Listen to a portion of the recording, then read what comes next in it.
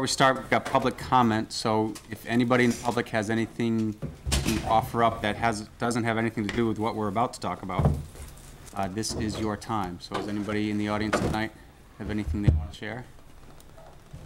No? All right, so first up, who's walking us through this? We're starting with signage, blade signs. Wendy, is that you? You can.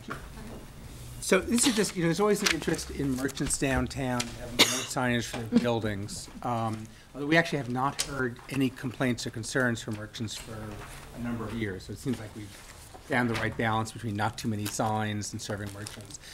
But there's a growing trend in a lot of cities about the so-called blade signs. And cities usually like them. I mean, obviously merchants like them because it makes their business attractive. But they're more focused, because they're narrow signs, they're small, they're really focused on the pedestrians and not on the cars, which I think is what we want to do. So we began discussions just a couple months ago about, is there a way we could do blade signs? We've been looking at other communities, most notably Brookline, because they spent, frankly, a lot of time doing research on doing this. And so the draft, or did you pass out the ordinance? We emailed it, yeah. Okay, yeah. So the ordinance you got is heavily borrowing from Brookline. Certainly the square footage is borrowing from Brookline. So the idea of these are non-lit signs, the way we're defining them here, and small signs. But the idea that these would be extra signs. You could do a blade sign over and above whatever else you're allowed to do. We're still playing with whether it should be 3 feet or 4 feet. Did you talk to Louis? No, he never got back to me on that. So we're thinking the width of the blade should match the width of awning signs, and frankly, I'm not exactly sure what awning signs are. So whether it's how far they stick out from a building. Match with the what sign?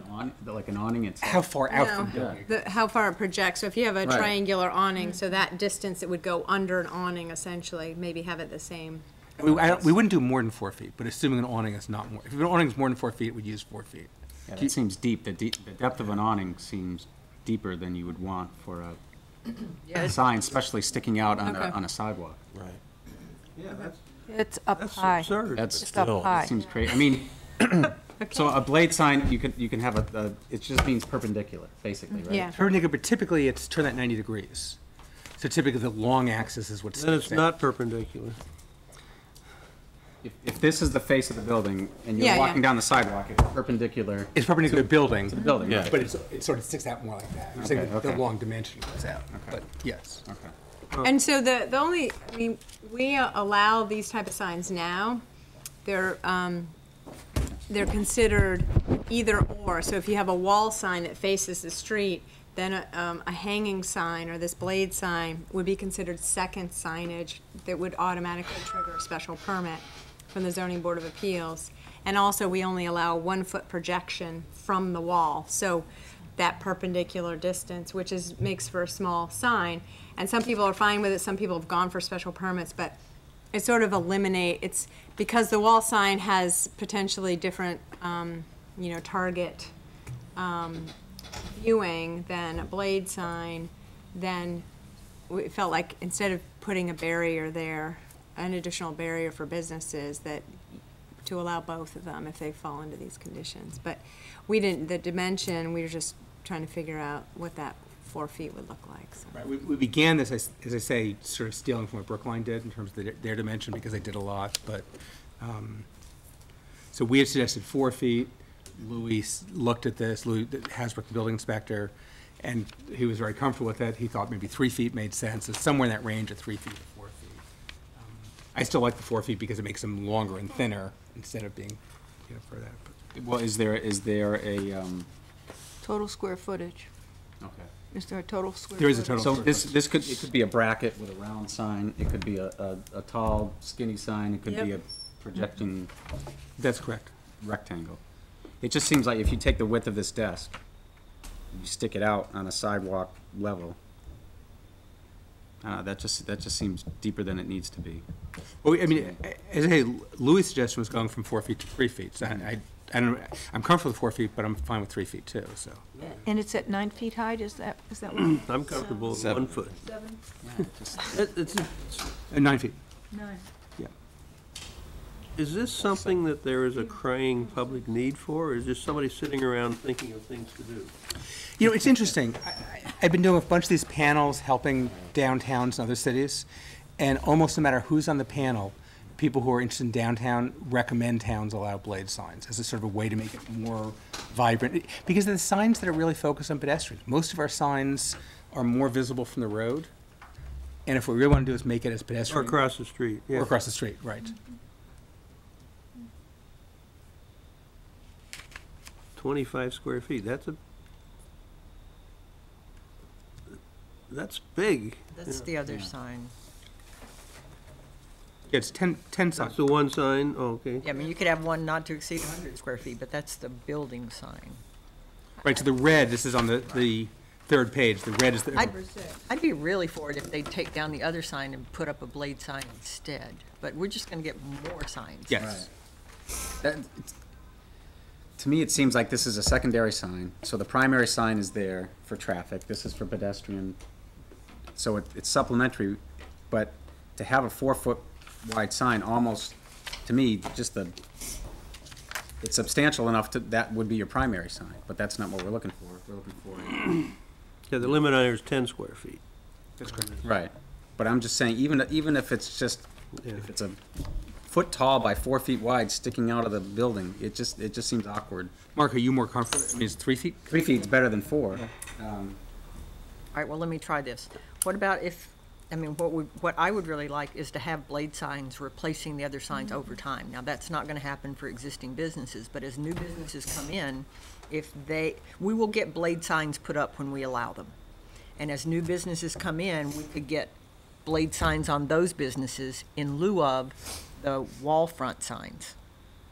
And we would actually, in the long run, transition to a town that has pedestrian signage instead of car signage.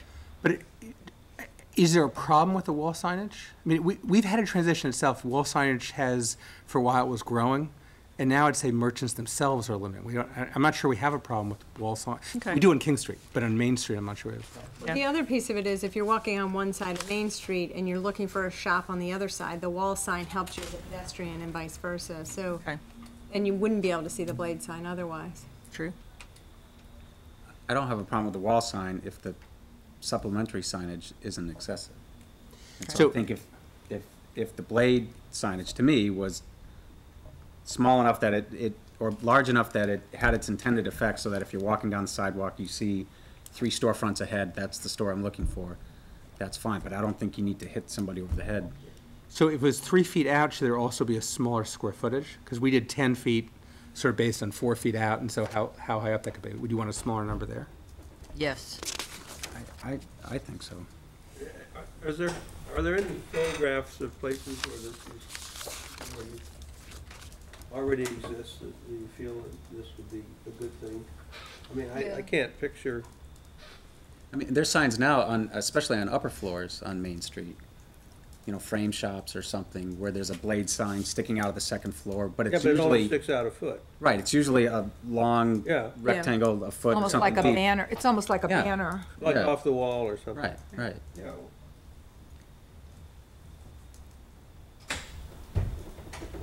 I mean, I If they can already do that, then why do they need more? Because a foot doesn't really give you a lot of visibility. Almost has to be this way rather than right. limiting as far as, Of course they do, yeah. I mean, I would question if we have any existing blade signs that are that big today. We don't have that stick out that far. No. We've gotten a few special permits for more than a foot, but I don't recall that they've gone up to, I think Woodstar has one that's more than a foot projection, but it's not 4 feet, it's just a little bit more than a foot, so. Right. does Brookline have a lot of them at this 4 foot? So they just passed this last So spring. that's not the So- answer, yeah. Right. Okay. I'm sure we could find some examples of those different dimensions and bring them back, Well, I'm just thinking about the rectangle dimensions, and if you want to go 3 feet, I don't think we need a 10-foot, square foot limit. I mean, even a 6 square foot limit means you're gonna have a 2-foot sign, the blade is 2 feet. Yeah, that You makes know, sense. it's no longer a blade, it's a rectangle that's fairly, so, I mean, I'm leaning towards a sign that is linear if you wanna come out. I can see if you came out, you could have a bracket. I think, is Woodstar, is that a bracket with a Yeah, sign hanging underneath yeah. it, something like that? Uh, Which would be decorative and And stick that's a out. blade sign also. Yeah, just because it's That's a good- perpendicular. Okay. But it doesn't have to be, sticking out in 20 square feet. I think you could still have 10 square feet and be, Yeah, Devin, are you arguing in favor or against? the No, I limit? think I'm leading you all to correct me in the discussions. I'm just feeling my way through it, actually. I think I am in gen- Other shapes besides rectangle, they could be circles or Right. shield shaped Right. or, I think this errs on the side of right. excess, and I'd rather err on the side of I too small, or think, smaller. I think we need to do more homework on this. I think we need to get some conceptualization of what the signs are gonna look like, what the worst case would be. Well, and I guess I wonder if are we solving something? Have you had a lot of requests for them? Or is it- We haven't had a lot of requests from, I think it's really more about, how do we make it more interesting for pedestrians and more informative Right. for pedestrians. Well, and I'm, But we've also not had a lot of requests because it's a financial obligation and a permit review. So people might hear can't be more than 1 foot and then Yeah. stop there. if we were interested in putting up parking signage, is that in any way related to this topic? So doing street signage is exempt from zoning. So if DPW is doing things, those ugly metal things, those don't need to go through this. Okay. If we do it, it can be ugly. I guess I'm just wondering about kind of the order of magnitude. I mean, if you were in a very large city looking down a very long street, I could see where this might be helpful. But if you're in downtown Northampton, you can stand on one corner and see both ends of downtown.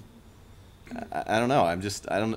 Do we really need more signage that no one seems to be, we seem to be solving a problem that doesn't exist. You know what always struck, this is nothing to do with signage, but I have to say, it was one of the things that really struck me 20 years ago when we did this.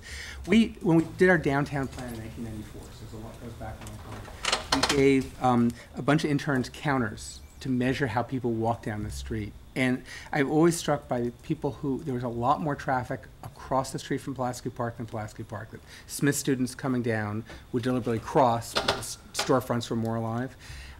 I sort of feel the same way at blade signs. They add we don't want visual clutter, but we also want visual activity. And I think they add, I think if well done, they add life to the street and make it more interesting.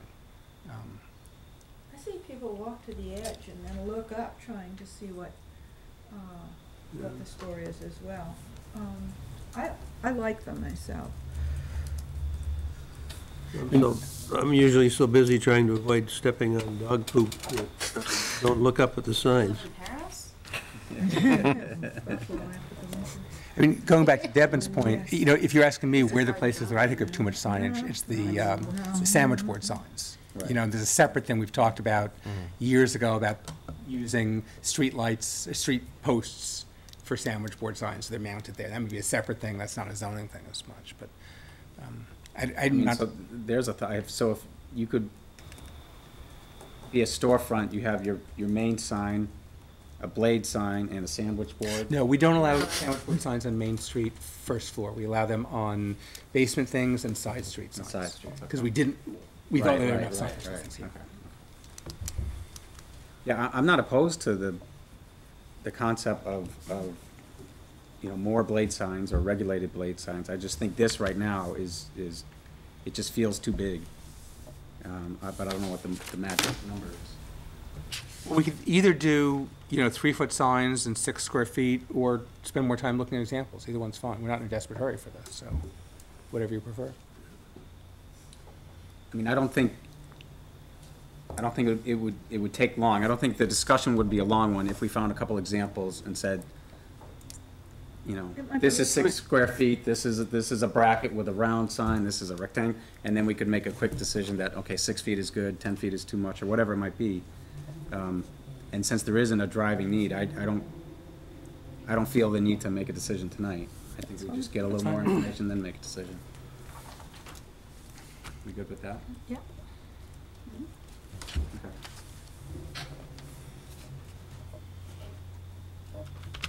Who's gonna lead the talk on marijuana? Now, there's a blade sign, you could have a big one for that. I guess I'll start this. So, we've had discussions for a while, sort of thinking about medical marijuana, what are the appropriate places for doing it. I think at least at the staff level, so obviously not speaking for you all, we're not particularly concerned about where medical marijuana comes in as long as it's in the same places where the equivalent use would be allowed. So you could imagine, in essence, there's three components that you could imagine medical marijuana looking like. One is the growing facility, the growing and processing facility. And this is primarily going to be a warehouse use. The security issues are so strict in Massachusetts that it's certainly not going to be a free-flowing crop in someone's backyard. It could, in theory, be a greenhouse, but the security requirements of the greenhouse are so strict that's unlikely, especially because they're going to license these things on or about January 1st, and they have to have a seed in the ground 120 days. So if you were going to do a greenhouse, you'd have to buy it, build a new greenhouse with really thick plexiglass. So we're mostly talking about the processing is going to be in a warehouse type building. The Massachusetts will require these things to be vertically integrated. So whoever building these, whoever has this, has to grow their own marijuana, process it, dry it, whatever they do. If they're going to want brownies, they're going to want some sort of food product that goes in, they have to do that themselves, and they have to sell it. So one place has to own all those things. They could be in the same site, or they could be different sites. The benefit of being the same site is you could have a license in both Hampshire County and Hampden County and have just one growing facility. Do you have something on The this? disadvantage is this is an expensive product, and it means you're shipping. There's some appeal from a security standpoint. So, and obviously a dispensary could be like a pharmacy, imagine that, where you go and you go to your doctor, you write a prescription, or it could also be, and this is not required in Massachusetts, it could be vertically integrated, where you go see X company's doctor, who prescribes it to you and passes it to you. Everything has to be bagged, so there's a lot of details. And my feeling, at least, is the growing and processing is really fine any place, as long as we deal with details of it. And I'll come back to the details in a second. The selling is really fine any place we allow pharmacies and any place we allow doctors. And so I'm not suggesting any controls other than those things we have already, which is why you haven't seen this earlier. Because if we did absolutely nothing, the zoning would allow medical marijuana uses and the same things that a similar use is going on. PVPC put together a meeting to bring in some experts, a couple of lawyers who have a nationwide practice doing this in other states, someone who runs a chain of dispensaries in Colorado.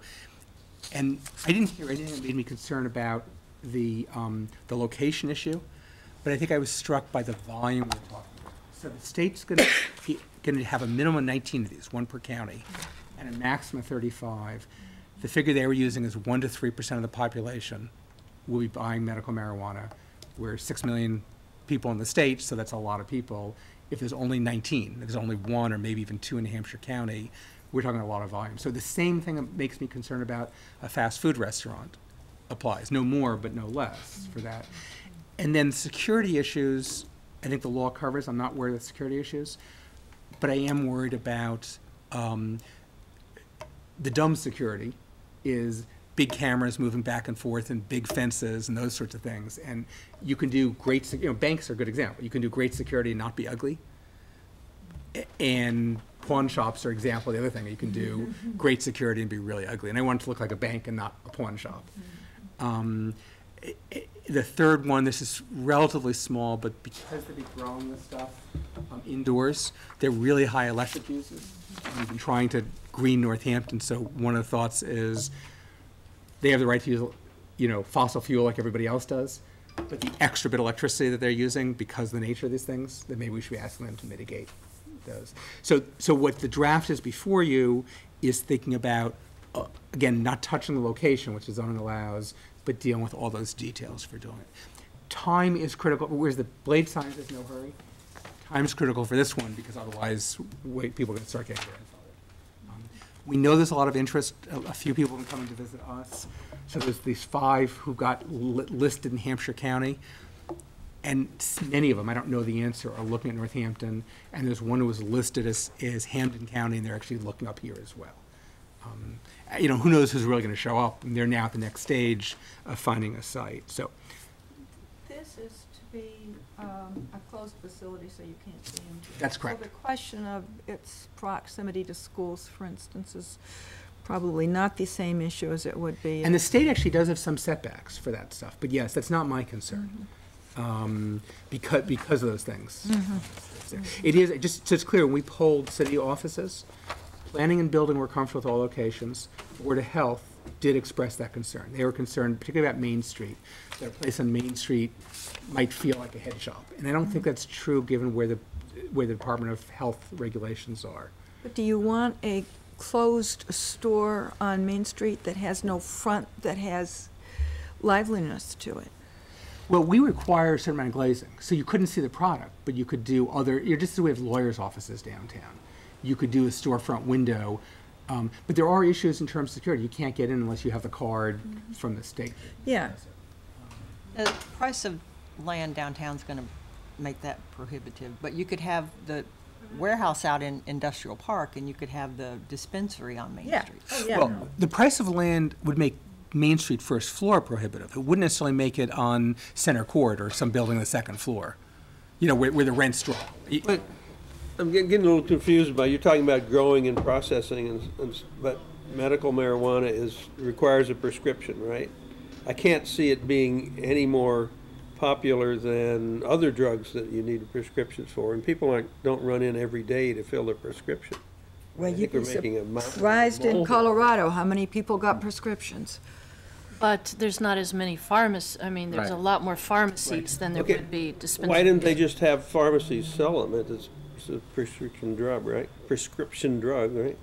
I think we have the regulations that we have. I don't disagree with you. But because there's only going to be 1 or at most 2 of these in Hampshire County, that's very different than, you know, all the CVS's and Walgreens that we have. And they can Let me see that. grow and dispense in 2 places, but they have to be run by the same overarching. That's correct. And there's something, I don't understand the regulations in detail. You can even have a management company. I think for our purposes, there's one company, it's one nonprofit who owns it. The person who's actually growing it could be a management company, someone different. Can I read this? Maybe I'll understand it better when I read it. Medical marijuana is a subset of medical uses and medical dispensaries and is allowed in any facilities where new physicians' offices and new dispensaries and pharmacies may be located, but not locations where medical uses and dispensaries are allowed only as a pre-existing non-conforming use, and for any growing or processing without dispensaries in any industrial area. Now, doesn't that mean that pharmacies can sell it? No. Well, from our regulations, this would, but remember. Who wrote this thing in red? This is what I'm suggesting for us. Okay. But we don't get, I mean, the health department, state health department has written statewide regulations. We didn't repeat them because that's the minimum floor. So the state is licensing us very closely. There's lots of details that we're not going into because the state's doing it. But one thing is they have all these regulations. You can't get in the building unless you have a card that says you're eligible. So CVS couldn't sell it. Okay. And they also have to be run by nonprofits. So what you're What are wanting they the supposed to do, go to a planning, library or something? what you're wanting the planning board to consider is the effect on energy use and traffic? Yeah, so let me walk you through this if I can. So I just want to give you the background. So the first part, what Franny was reading from, is just the definition of what we're talking about for medical marijuana. I am saying the second part, we're not talking about special permit. These would be allowed by right. But it should be site plan approval. So you get to look at those details for doing it. So that's what 11.2 just says is we're looking at these automatically, the intermediate projects. The third section, this partially applies to this, but it also doesn't apply to everything else. We've always said for traffic mitigation, so nothing to do with medical marijuana for a second. For traffic mitigation, you either do bricks and mortar work to address traffic issues based on your portion of flow, or you pay a payment in lieu of, and we had a formula for the payment in lieu of was. It was a Supreme Court case that basically says we have to do individual fact-based analysis. So we're changing this. The table that said what you had to pay is now the maximum, because we still have the right to have a maximum, and you will have to do a fact-based analysis. Our numbers are conservative enough from the city's standpoint that I suspect in the vast majority of cases, someone will have to pay that. But we have to do an assessment for each one. And you've done this already so that the Bear Hill, which is elderly housing, you didn't require the maximum because they Don't think so. I'm sorry. Age-restricted housing. That's a term of endearment. Age-restricted housing. Am I turning red? So they paid a smaller fee because they convinced you all, your predecessors, that a smaller percentage of people living there were commuting during rush hour. So you've always done that sort of assessment. So that stuff in blue, if yours is color on the top of page 2, would apply to everything. This is partially to address the court case. And I sent this to our attorney. He may or may not have some changes to that, but we need to do that regardless. The next thing is setting a fee for traffic mitigation. So currently we go from 0 in downtown, $1,000 the edge of downtown, $2,000 on King Street, $3,000 in suburban areas. I'm basically suggesting the King Street type model of 2,000 is the peak. Then we have a table that says how much trips we expect people to generate. And we need a little bit of work on this because we don't have a lot, but the way these seem to be measured, at least at this workshop I went to, is how many people can you process per hour? And they were talking about basically it takes 5 minutes when you come back the second time, so you're not learning, it takes 5 minutes per session. So figure for each cash register, you're going to be accommodating, some number. So we can play with the exact numbers. We do a little more research on that, but they're high. Again, we're only charging for the 1 peak hour, so this isn't the entire day's use. This is between 4 and 6 p.m., whatever we'd expect the most number of trips to be done that hour, because that's what we're building our sidewalks for and roads for. And then the next one, this is the main discussion, is what are the specific criteria for approval, again, the site plan approval. And so what I have here is, once to begin the discussion, the hours they can be open, I'm trying not to compete too much from the state, so I'm not really sure we even need B, because I guess it's required under state law, but at least, it's in one place. I think that speaks to what Anne was suggesting, that, and you and I hadn't talked about that or thought about it in that context, but I think that could cover, you could end up creating blank walls that way. And it could be from the interior, so there could be a complete, like amazing.net, for example. They put a false, well, I mean, that was a requirement in the ordinance, but there's nothing there that says that they would have to do the same thing. Well, that goes to the next one then. So that's what C is about. So C is, we get security precautions, but it has to appear from outside the building to be consistent with the character of the neighborhood. So for an area with storefronts, you have to do storefronts. You're not trying to restrict security, but it has to be camouflaged to fit in the background. So that's really what that one should be about. Right, but I think I could see that someone would interpret that only as it relates to security do we have to make it look like the rest of downtown. So we can say visual too. And the one, I think for B, to address what Anne was suggesting, I think would be important, because all aspects of the use, I mean, you still kind of want to have that inviting presence if you're on Main Street, or even in the entranceway business district, where we're trying to create that pedestrian vibrancy. Okay, that's fair. All right, so then C is sort of related. I think you're right about sort of rewriting B, but C was partially about, again, there's the bank security and not the pawn shop security. D is just sort of, typically these people using activated carbon, but some sort of thing to catch the smell. And we're talking about not only obviously the smell of marijuana, but also, I assume like everything else in the world, you can buy organic marijuana or non-organic marijuana. And so we want to catch herbicides and pesticides and whatever else there is in there. And then the electricity use. I did 50% sort of arbitrary. I asked Chris Mason to do a little bit, who's our energy officer, to do a little research since I'm waiting to hear back, but trying to understand its electric use for something different. What I wanted was something that's easily measurable. Solarized Northampton. There you go. I get E, or the intent of E. Yeah. But isn't that singling out, I mean, what if you're a high-end nursery or a greenhouse that requires a lot of electricity? Or not? we're not requiring them to provide Right, 50% right, right. renewable. Yeah, I guess you're absolutely right. I think some of this is, these are among the highest electricity uses per square foot, other than manufacturing, obviously, which is higher. And frankly, because the state is limiting the number of these things, the volume of business that they're doing is so much that you're not going to get any pushback. I guess that's part of the reality.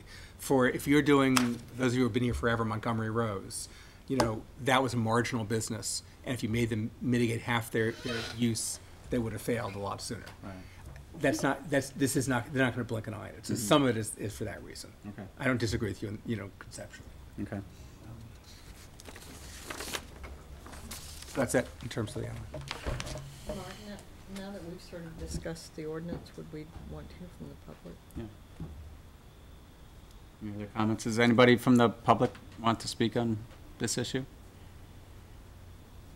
No? Okay.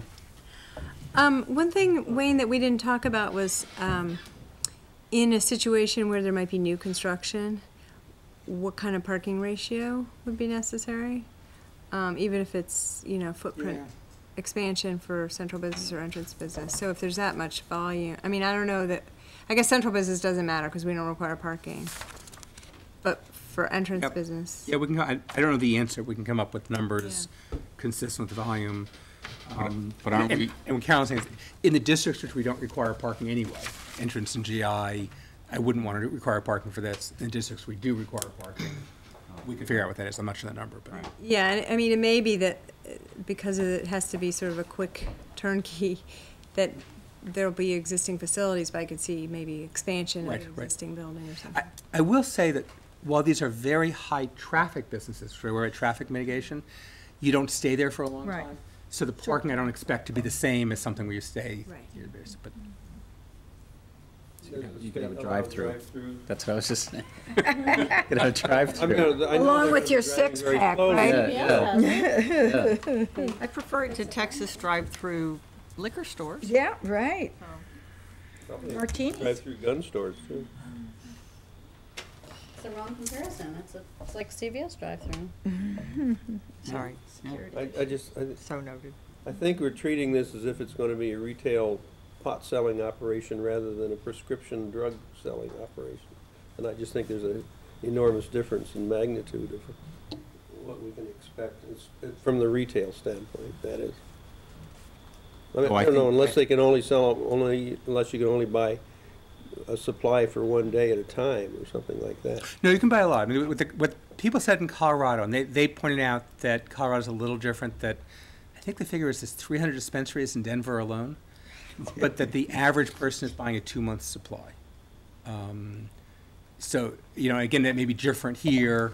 I think these rules are more, I think it's going to be harder with the charges that people have to have and the registration that they have to have in order to do it. I think Colorado wasn't real happy with what turned out Right, when they right. first did it. One of the things, and I know there's legislation that may change this, but one of the concerns for a lot of people is, at this point, you can't use a credit card. Because, you know, federal audit considers it a drug, and so the credit card companies could lose their assets. And so, one of the reasons security issue is such a big deal is, you know, a lot of cash is going through. That may change, and a lot of people involved in this are very optimistic, but it hasn't changed yet. Originally, there was a discussion about the banking system not supporting this in a framework. How has that been solved? Well, that's why that's an issue. Yeah, you can't get traditional bank financing, as I've been told, and you can't use a credit card for doing it. Can you help me understand, like where that came from? Because it's, and how it isn't arbitrary, like when you're saying, like a Montgomery Rose operation, you wouldn't assess it because they couldn't afford it.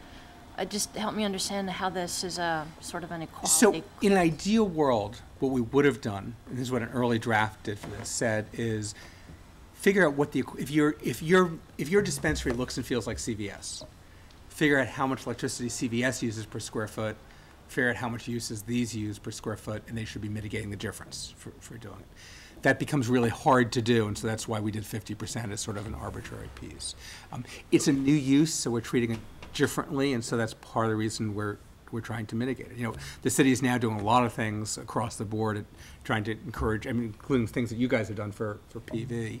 Is this coming out of Sustainable Northampton? Yeah. Okay, okay. Generally for energy use, yeah. Randy? Correct me if I'm wrong, but most greenhouses depend on the sun, and pot operations traditionally have been in attics and in basements where there is no sun. So I don't see necessarily pot growing operations that are legal and, or maybe, I don't know, maybe you can't Can see see it the from the light of street. day, so to speak. Yeah, I don't understand why the electricity usage would be so intense, because. Because it's a security issue, because it's really easy to break into, I'm not suggesting you do it, but it's really easy to break into a greenhouse. You got a thin barrier that's pretty easy to get through. And so, Make it out of Lexan. yeah, but that's the issue, you can't do it. Yeah. Yeah, because it's pretty easy to break into, so most of these are gonna be in warehouses with grow lights. Have you not watched Weeds? Fences? Pardon? Have you not watched the show Weeds? I still, Weeds, Weeds, the Weeds show. TV program. I recommend. Just the first couple seasons. I don't understand. So are you looking for a nod from us? to Yeah, this we're one on I'd the like track, to do, right, or- you're gonna see it, well, I'd actually like to vote to introduce it. You'll see it again, obviously, when we come back for public hearings and discussion, gives us a chance to approve it. Just because the timeline. We've talked about a couple, you know, amending B and C. Yep, and adding the parking ratio, Right. I think that's the main thing, the visual appearance and the parking piece. Oh, and actually, we need to do a little more work on the traffic generation. That was sort of a very quick back of the envelope. So those are the three things that I know on my list before we formally introduce it. And if by any chance you get any more specific information on the electricity use, then you can play with that 50%. Yeah, makes sense. Any issues? I don't have an issue. I just want to go back and summarize where we started with Randy reading the definition. Basically, this business use can happen anywhere that would have accommodated a medical use. And that, so in that sense, we're not making any grand change to zoning. That's right. Considered a business use. And that's why I'm telling you, one of the things that's considered evil in the zoning world is to use definitions to create the rules. That's why we're just saying, here's what it is. It's allowed exactly what the table of use regulations allow it.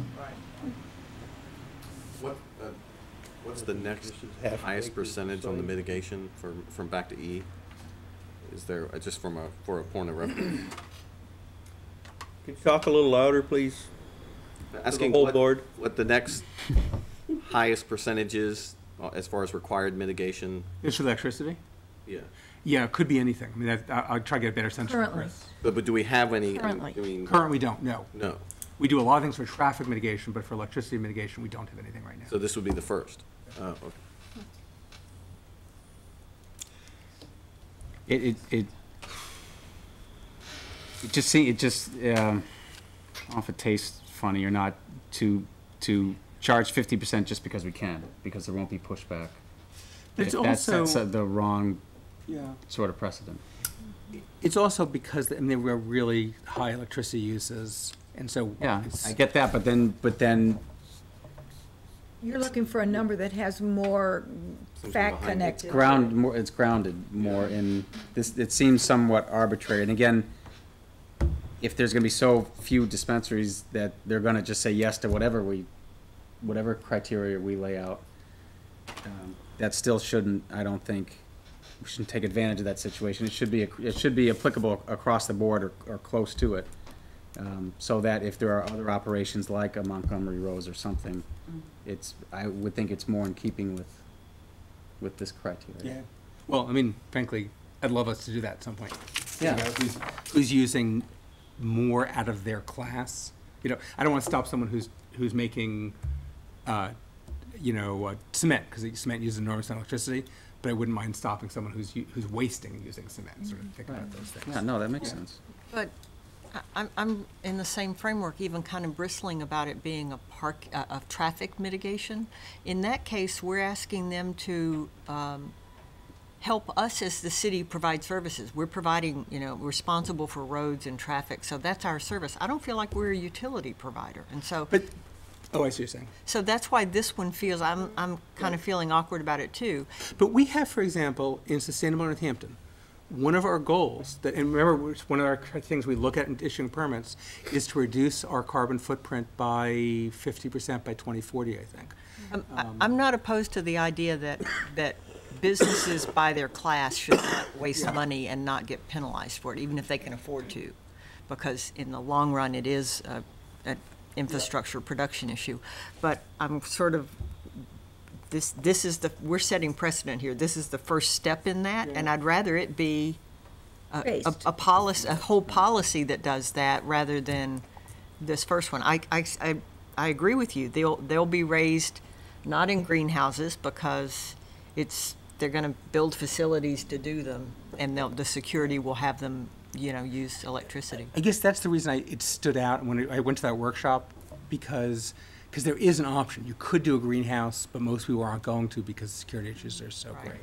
So I'm less sympathetic when there's an alternative way to do it. I'm more sympathetic when there is no alternative way to do it. Did you was this discussed at the workshop? Did other people have a way of dealing with it? Were there other numbers that were thrown We didn't out? get to that. The PVPC does have a working group that's working on this. Is really more just the educational side of what's happening in Colorado, what's happening in other states, right? To bring us up to speed.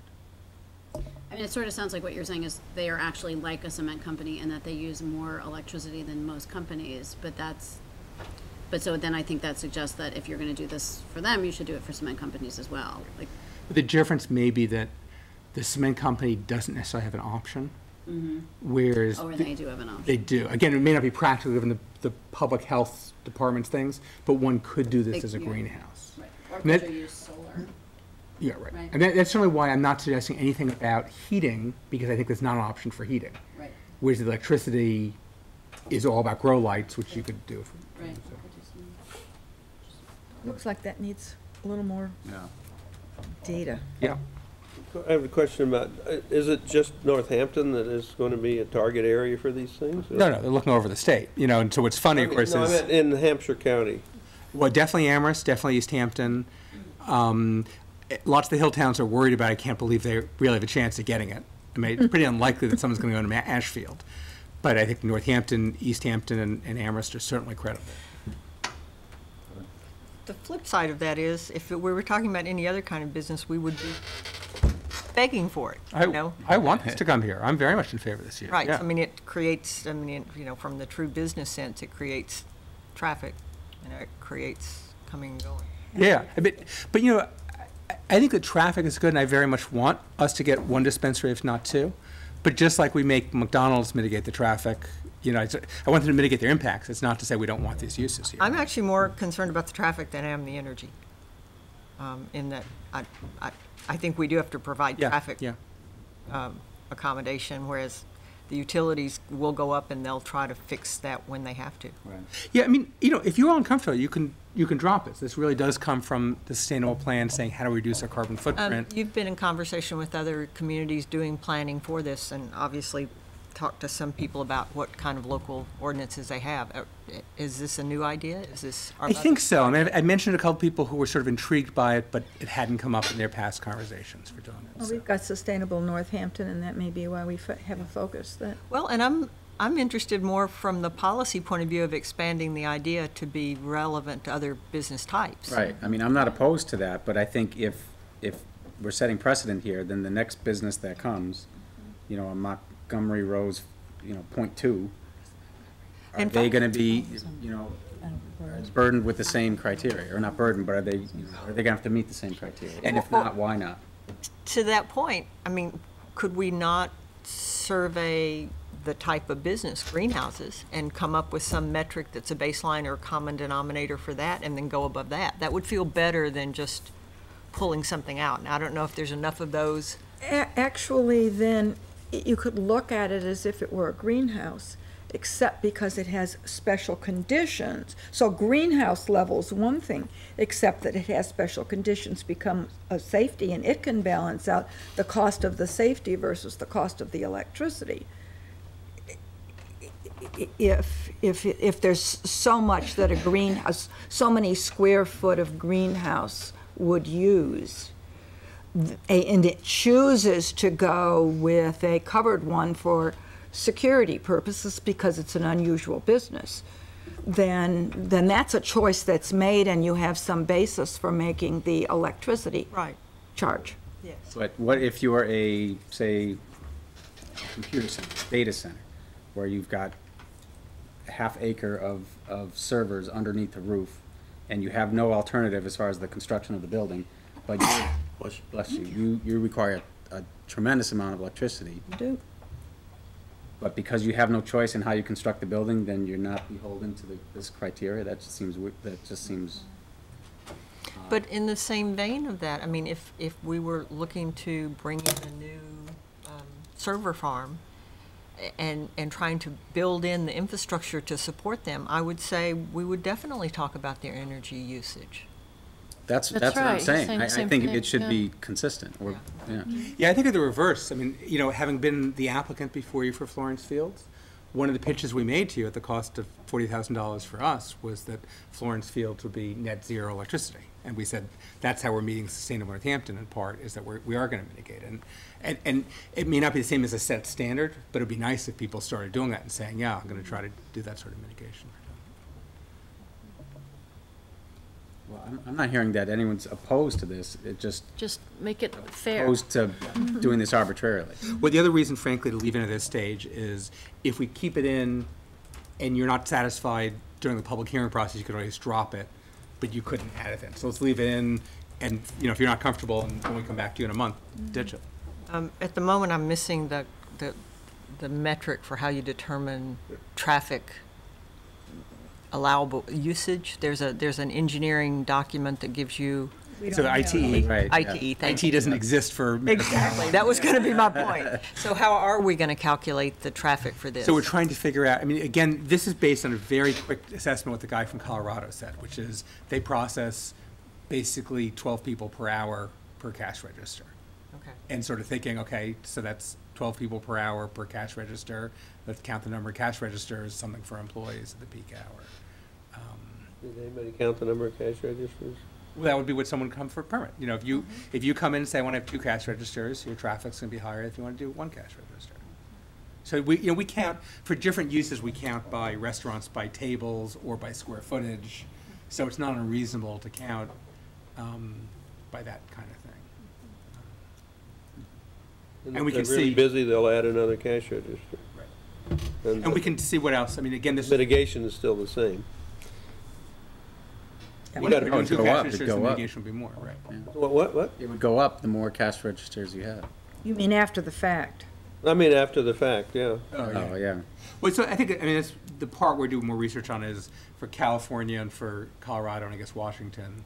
You know, there may be little ITE studies for those places that just don't. Yeah, It's not you- been published in ITE. But because it's not published, this is new to everybody, Yeah. so we're getting our hands around it, but we should have more to go by than that guy in Yeah, Colorado. yeah, I agree. Yeah. So, Well, that's why I said it's sort of a marker for now. I think this is sort of similar to the signage ordinance, or the blade sign ordinance. yeah, We need more if the study on traffic's this. what it says it's gonna be, maybe we do need those 4-foot blade signs to So, I mean- direct everybody to. I would vote against recommending this to the city council at this meeting. Because of the additional Because it's work that's sort of- required on what we've Yeah, seen, or it's sort of half-baked, use a brownie metaphor. you've just been waiting to use that since we started. What's the timeline on this in terms of the state? So they're taking applications for the next phase in the next month or so. I forget the exact time period, but in January is what they're talking about announcing. So that, and people are now lining up there. Some people already have a building lined up or under lease, and some are now doing. Some towns have said no. Sometimes have said no, which incidentally, a moratorium backfires, which is the state's more likely to allow you to grow your own marijuana if you don't have a facility in your community for doing it. So you may in some ways lose more control in those places. But that's the reason the time becomes so critical that I'm hoping Trying to to vote get ahead tonight of to it, go right. forward, right? I mean, just in the 50% thing, could, and you've been to the hearing, you know a lot more about it than what I know just from the newspaper, but could someone meet the criteria of the state and really operate as a greenhouse, or would they need to be able to have a commercial operation that is enclosed, that is hydroponic? I mean, My understanding is you could it really be done? I guess I'm asking, is there really an alternative, or is it really only, I mean, to Yeah, meet yeah. all the criteria? My understanding, and I still don't claim to be an expert in this, is it's doable, it's probably not doable in the state's 120-day window, because you'd really be talking a major retrofit. You couldn't take an existing greenhouse. You'd be doing a lot of major retrofit. I'm making this up, use thicker plexiglass, whatever the process is for doing it. But you couldn't even with perimeter security. The way it was presented by both the attorneys and this place in Colorado is the cost for doing that wouldn't make it worthwhile. Technically, it's doable. You wouldn't want to go that route. So you're looking for approval to move this forward. We've identified 3 or 4 areas which we have questions on in general. Don't have the specifics yet, but we want to move it forward so you can get ahead of the January date. So So this would move forward, it would go out to public comment. The public would be engaged, and we'd have another opportunity to change it at that time, if it's correct. still in. Correct. And things like the electricity use is easy, because if you don't like it, you can just ditch it.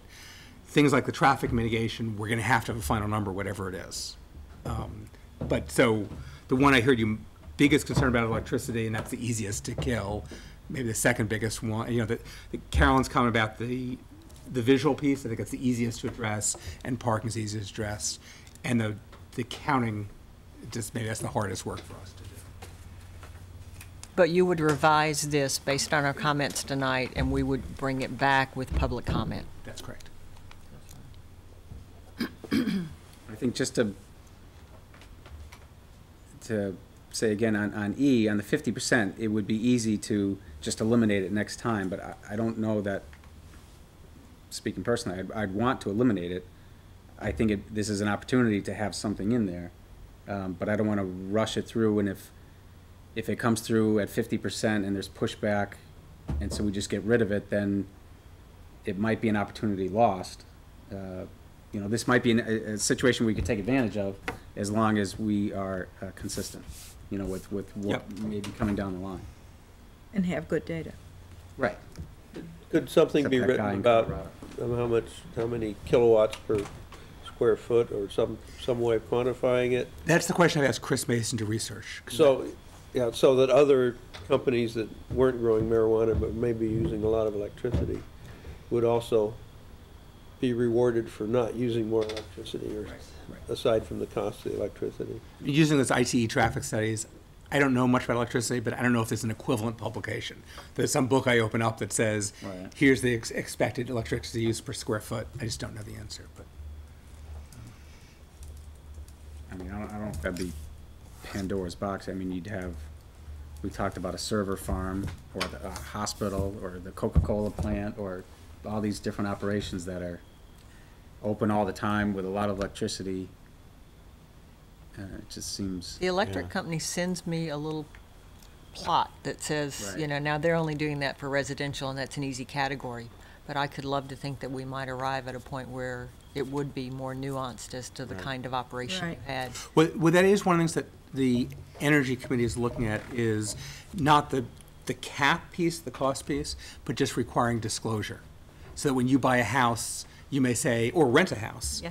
This house is renting for $1,200 a month, this one's for $1,400 a month, but the $1,400 a month uses no electricity, the other one is, an energy hog. And so that's sort of where they've been focused so far. Okay. Any more discussion? We good? So we're looking for a motion to move this forward. So moved. Second? Second by Jen. All in favor? Opposed? Anybody opposed? Okay.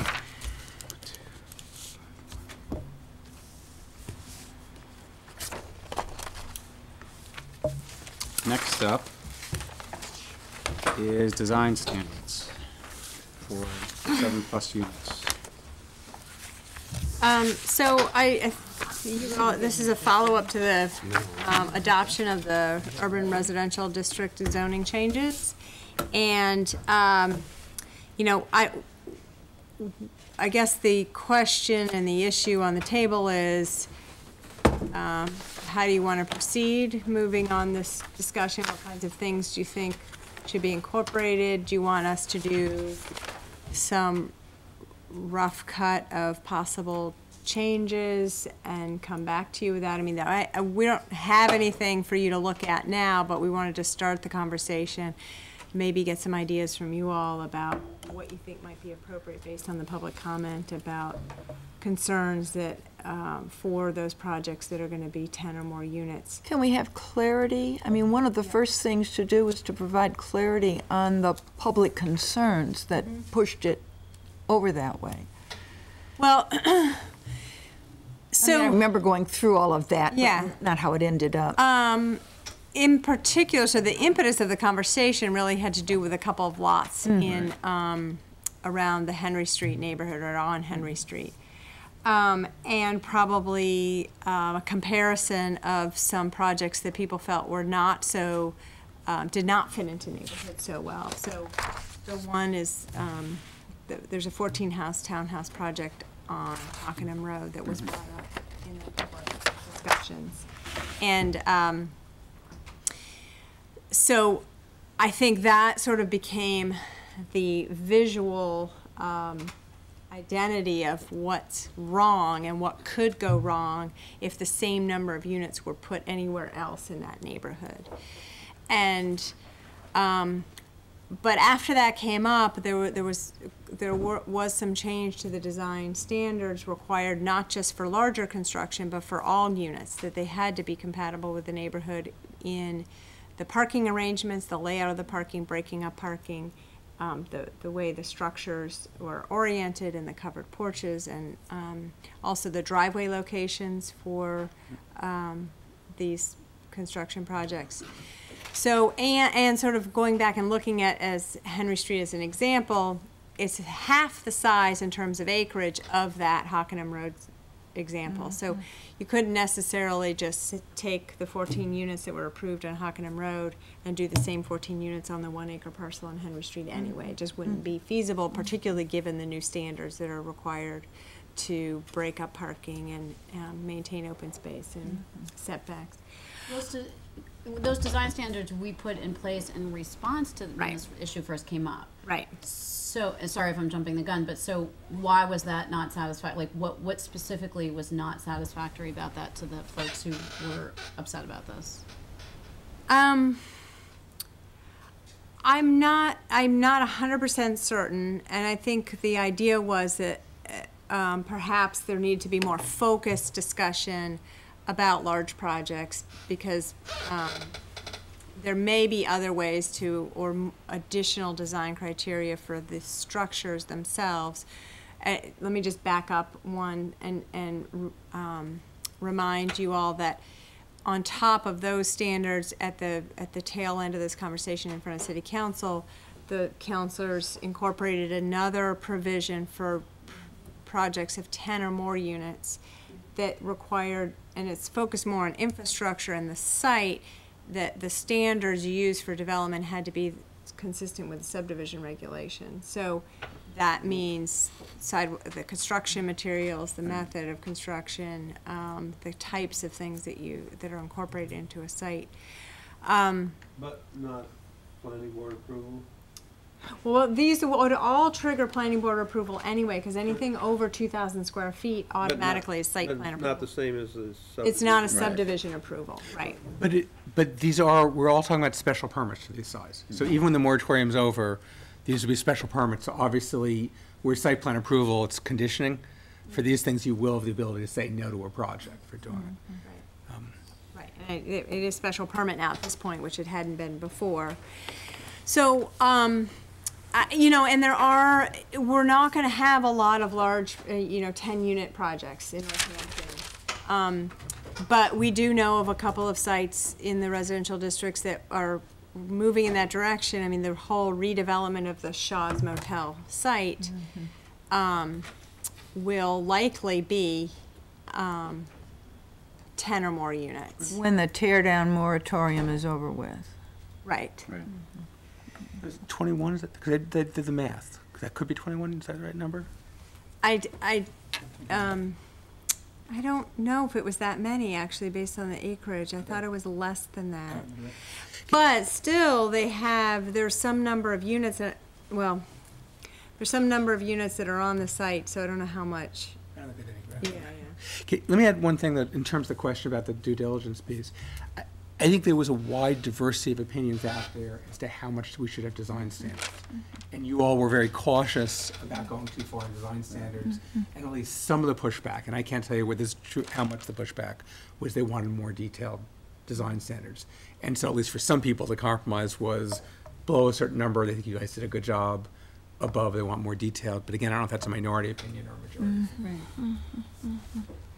But it wasn't clear either whether it was architectural standards Right. or not, yeah, or an issue about massing or Setbacks. total volume. I mean, I think in some cases it could just be discomfort with having anything that's more than 7 units. One besides design, however that's defined, I think it's about Stay cars, farmland. not necessarily traffic, but just what the cars look like and how much that dominates. Which you guys did a good job in the design To buy side, it. but, Parking in the driveways and all that stuff. yeah.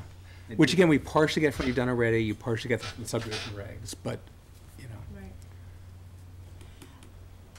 Are we talking only essentially about Ward 3? Or, I mean, Well, no, this affects I mean, are urban there other residential places where it C. actually would Right. come Yeah, into so, play? Ward 3 is not the only ward that has urban residential C. So urban Right. residential C surrounds downtown Now, Northampton, Prince, so Prince Street or goes out actual Elm lots Street, that could be developed out like that. Chapel Street is URC. that's URB, actually. I think the pushback was certainly primarily Yeah. Ward. Right. You know, and the other concern that came up in the process in terms of the one big site is the Smith College, Fort Hill, the Lyman Estate, Right. which actually happens to be Ward 3 anyway. It's not partially in Ward 4? I think Lyman Road's the boundary. Okay. It is. It just seems like we had design standards for the city as a whole, and then we had some pushback on, in this area for this size project, which we made modifications for, which were generally accepted, and it went through, and there was just some hesitancy about that area and those size projects that they just push back again. Everything is good except for this, still don't feel right, send it back, but really don't know why. And so now we're left with fixing something, but we don't know, does it really need fixing, or what is it, what is our charge, what are we trying to do? Because they didn't really, many of them want anything to be Oh, I understand developed that. in there, and that's Get why that. this is so complicated. So just, there's 3 broad approaches without getting any details. One is, in essence, do nothing, you know. The second is very measurable standards, like you sort of have already, but, you know, more measurable standards that I could go through and easily know if I meet or don't meet. And the third, because this is a special permit, is not the measurable standards, but enough to give you feedback. That, you know, whenever we look at a building, we're going to look at how the building fits the neighborhood in much more detail than the existing special permit language.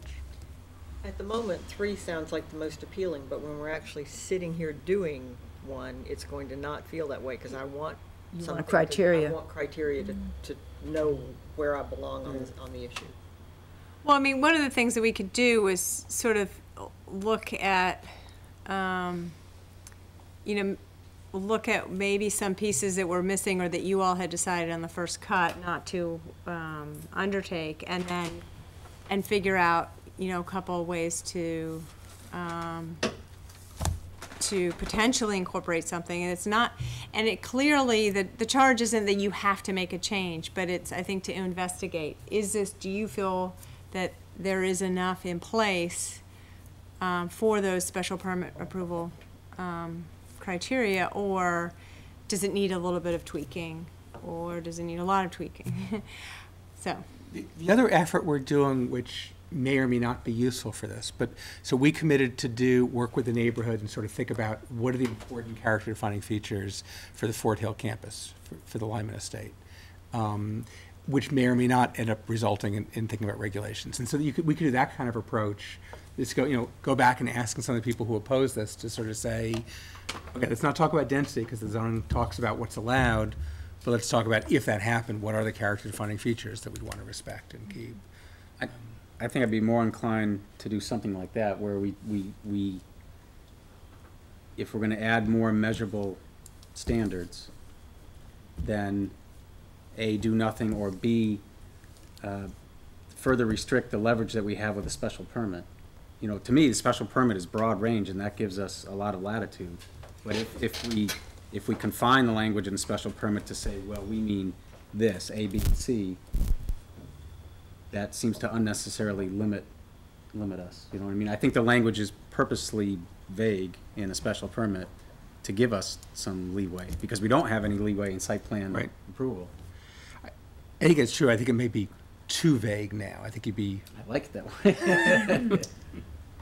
Well, but there were some new standards put into place in this package that weren't in the special permit criteria, approval Yeah. criteria previously. So I don't think it's going to be the same level of vagueness as what's on the books for other special permits.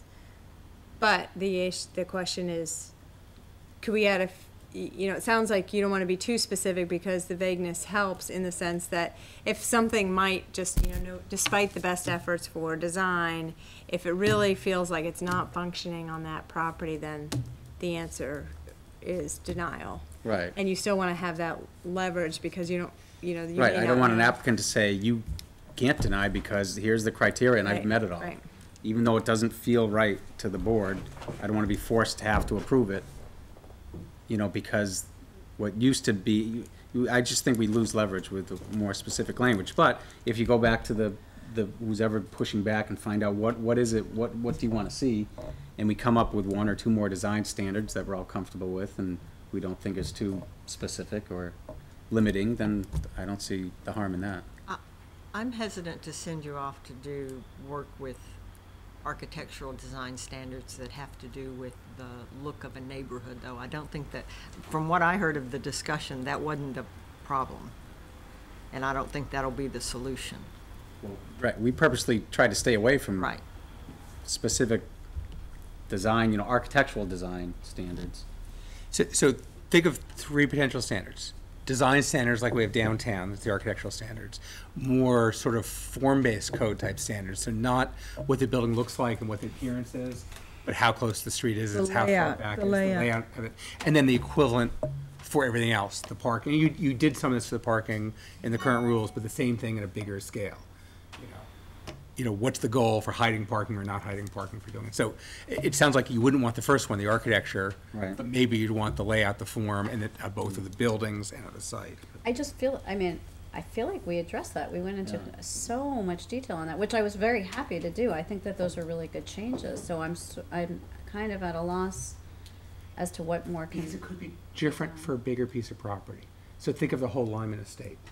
You gave a lot of feedback if I have a relatively small property, but is the vision for Lyman, I'm making this up, a block, that matches the neighborhood to the south, a block where the blocks are 400 feet long? Or is the vision more of a campus type appearance? We don't really have any guidance to give Right. to somebody for that. Right.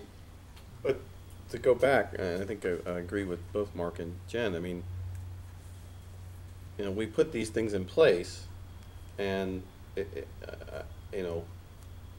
I feel like we might be leaning towards overreacting to a very specific circumstance criteria and react to that, but then that's going to ripple out over, who knows what. And I Right. think you're right. Every time you say what you don't want, by default, you're also saying what you do want.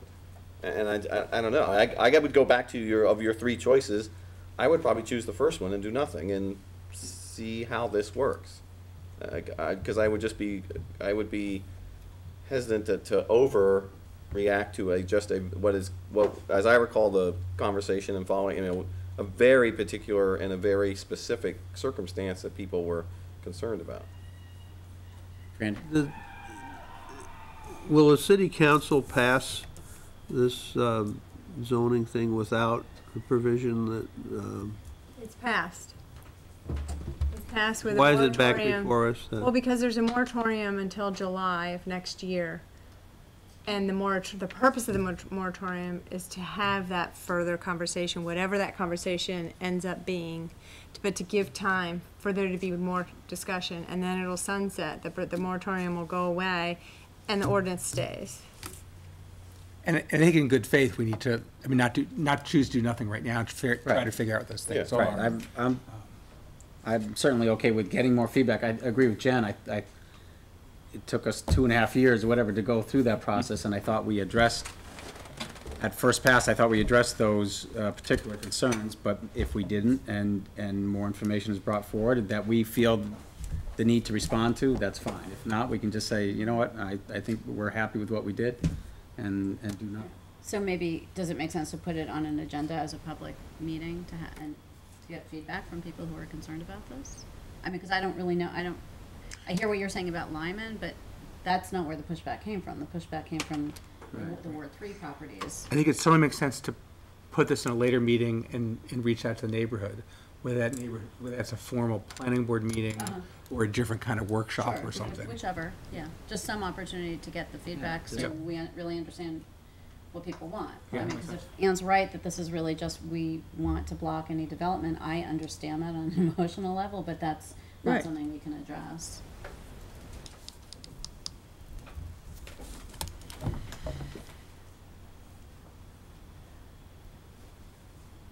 Anybody else?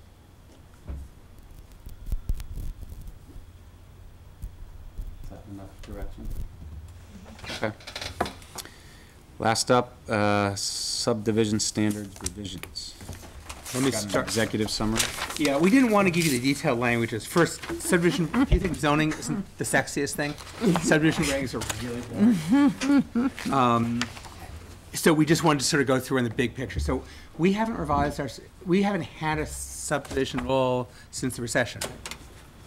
We have subdivisions going forward. Well, it was already in process, but Right. yeah, we haven't. I mean, State Hospital, that's a little different creature, but. Kensington, I think, was the last one, but that started Right. 15 years ago. So our subdivision regs are a little bit out of date. They have a lot of really good things in them, and they're out of date in two things. One is just some things have changed. The other, I think, has been a sea change at DPW.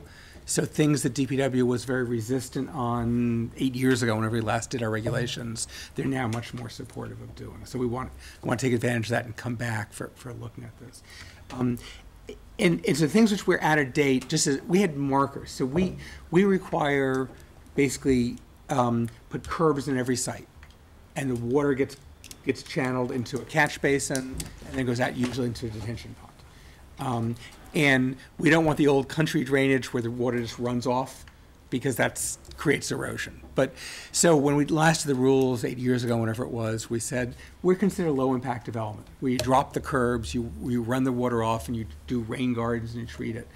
And we thought that's great. We're really doing cutting edge. And all the developers looked at it and said, I don't want to figure this out. What I like about the subdivision regs is the cookbook. Even if it's a bad cookbook, I know exactly what it takes to get a permit. And so even though you were allowing LID, and we were one of the first communities to allow it, not a single person took advantage of it because they'd have to figure this out. And so we're trying to get to the next step and start talking about LID. So that's the big one, and that's one of the big places where both the standards have changed. We now actually have other people who can plagiarize from, and DPW is totally on board for this. So that's the first one. Although we may actually not find a lot of LID takers, just so you know, because it's really easy to do an LID in a suburban area. We have 150 feet of frontage. Now that a lot of our subdivisions are 50 feet of frontage, you can't necessarily do it. But so that's one big one. The energy piece, again, State of Northampton, we've been pushing this, so thinking about what are things that we can do. And we're limited. Subdivision control does not give us a lot of tools. But for Kensington Estates, you guys push them to think about the roads, so they were due east-west or north-south, so you can get the best solar layout.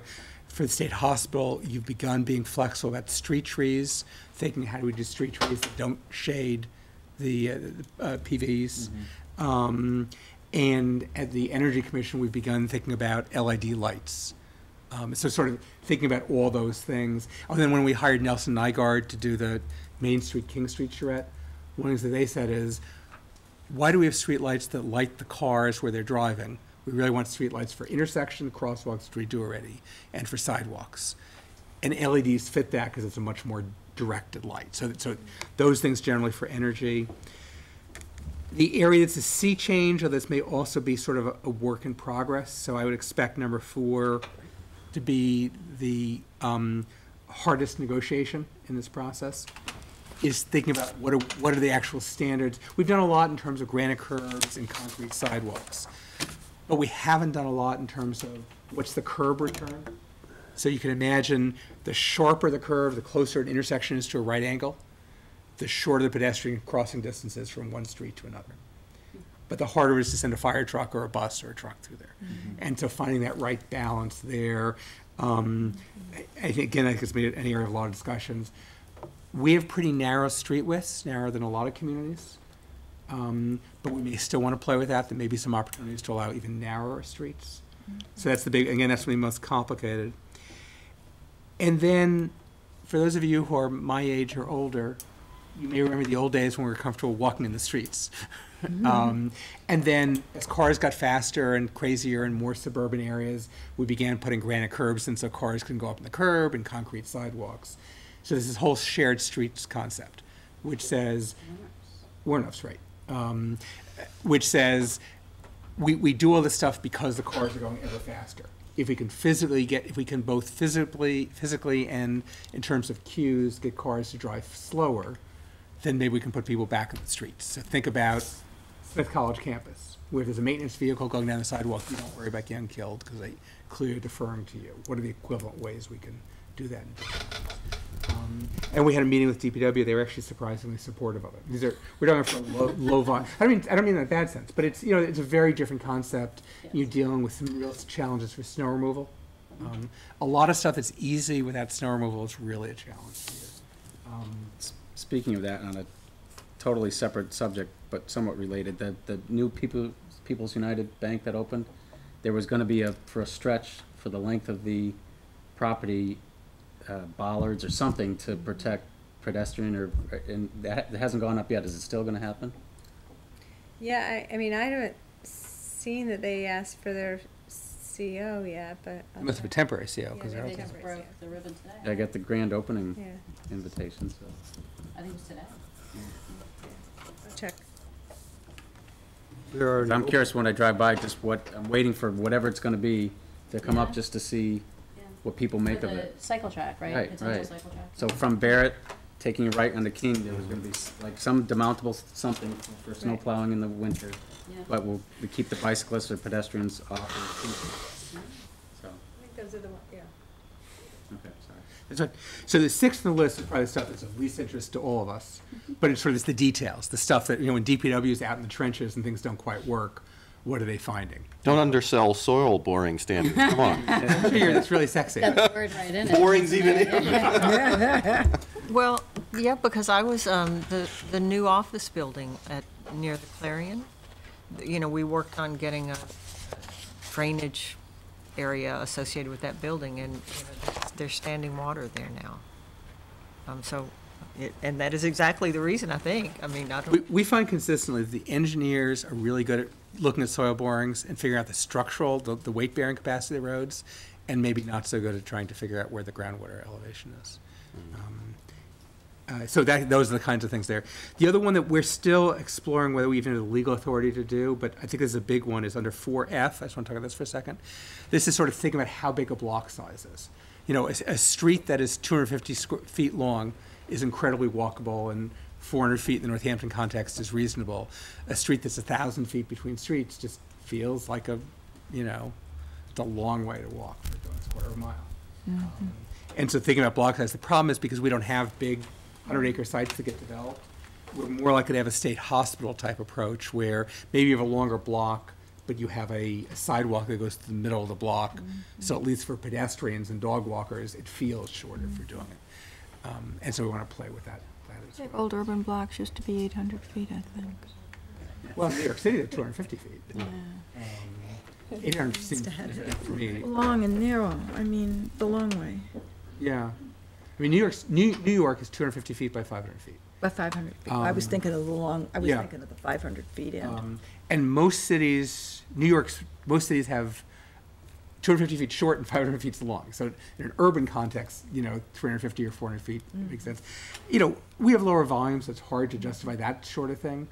But thinking about sort of what are those numbers for doing it.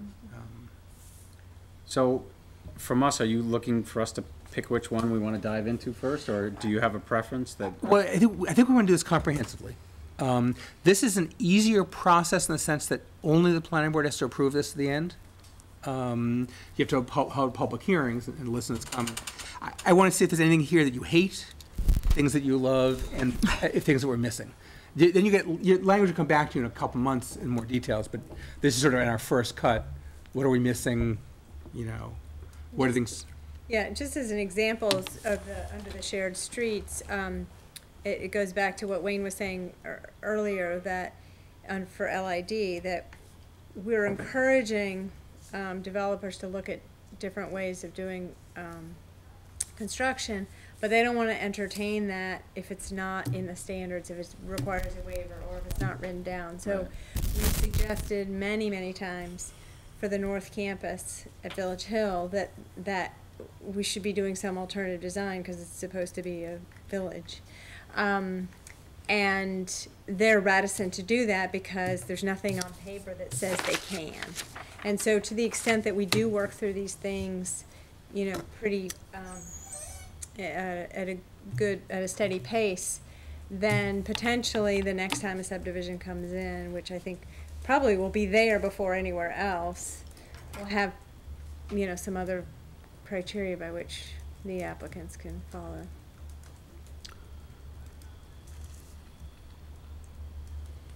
I mean, I don't know that any one jumps out more than another for me. Some of these look interesting. I mean, I know you say they're boring, but some of them, I'd be interested to see what kind of public input, how interesting it is to anybody else. But Are these sorts of things being measured against sustainable Northampton standards? In concept, sustainable Northampton isn't detailed enough. I mean, certainly walkability, so that smaller blocks, narrow. I mean, nowhere does it say get rid of left turning lanes, but it certainly says, design streets for all modes. I would say that pedestrian-friendly one, and maybe the energy one, is pretty consistent. I would say the ones just really aren't addressed. Pro work on it. Well, the other thing, though, if we're talking about narrowing streets and other options, it also reduces, heat island effect. Right. Things like that, so. Right, and stormwater. I mean, one of that's appealing to me about the pedestrian-friendly streets is you all in the last 10 years have made our subdivisions much better, and I'm really pleased with where we've gone, but at the cost of making them more expensive to developers. I think there's some opportunities here that actually might lower the cost for housing and making things better as well. So.